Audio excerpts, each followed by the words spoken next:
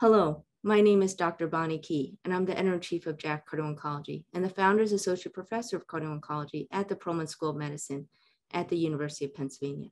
Today, I am joined by Dr. Torbjørn Omland.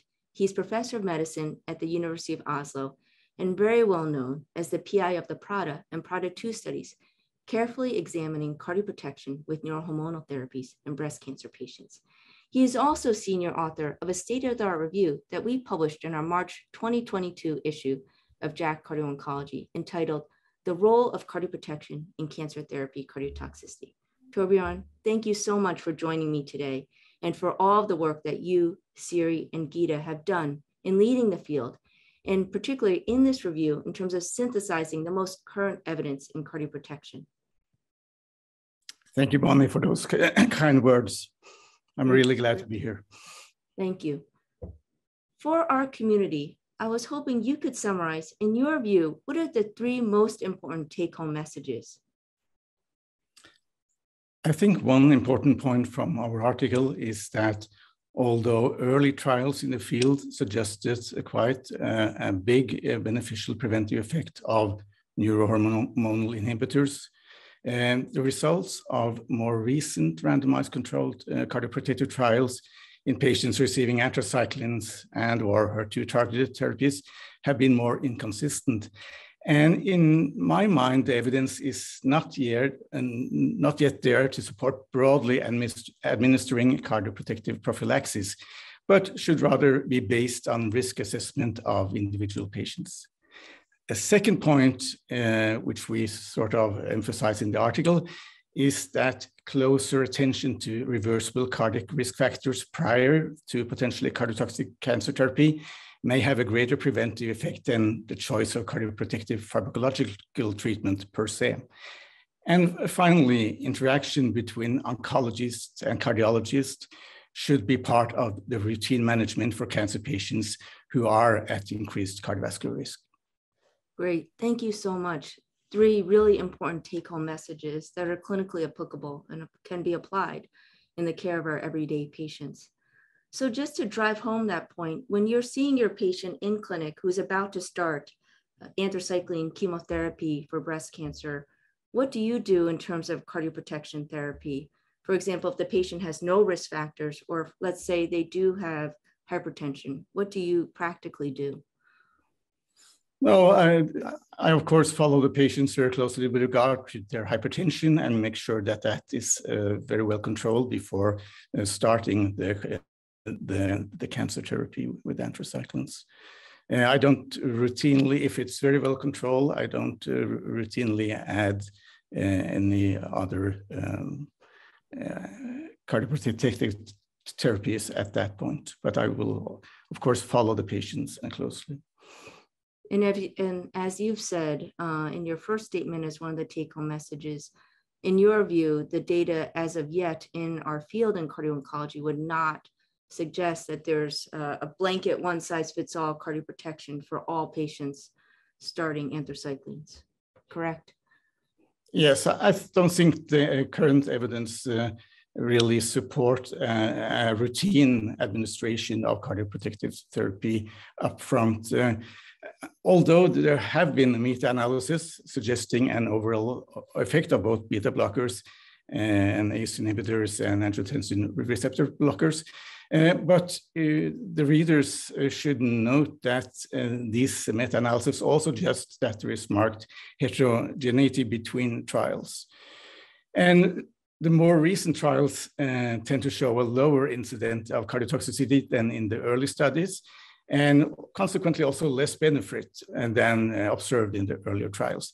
And I think this may be due to different factors, including inclusion of lower risk patients in the more recent trials, as well as patients being at higher risk, rather receiving alternative and less cardiotoxic cancer therapies.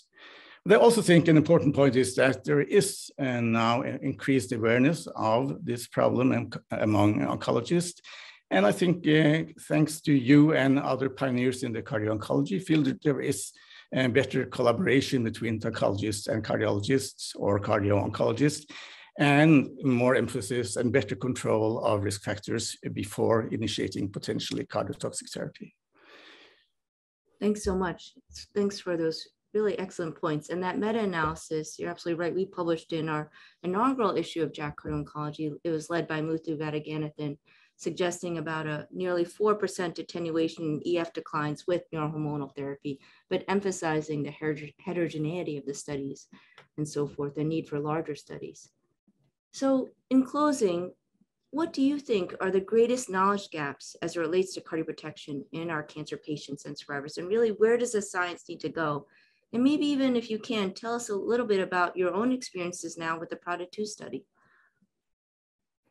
Yes, thank you. I think there are many knowledge gaps, and one being that the long-term effects of neurohormonal blockade in patients at low or moderate risk still remains unclear.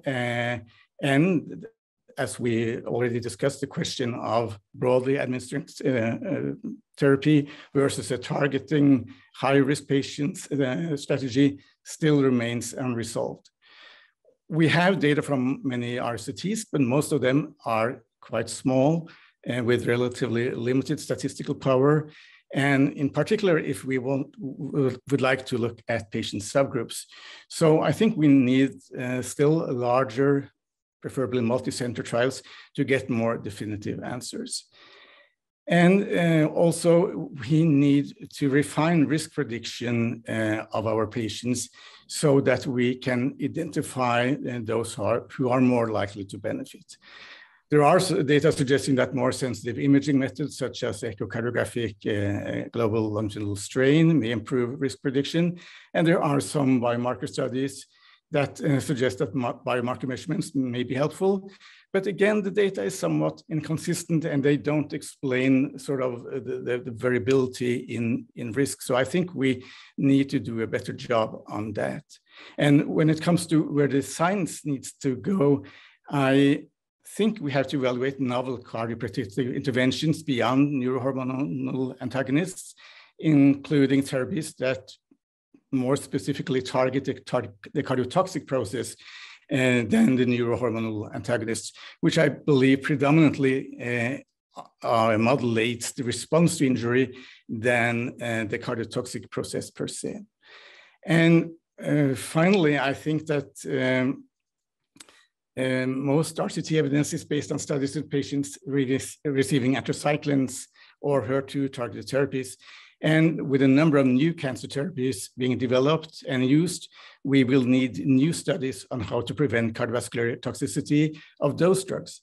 So I think a closer collaboration with clinical trialists running cancer therapy studies, for instance, with perhaps cardioprotective sub-studies embedded within the cancer trial may be one way forward.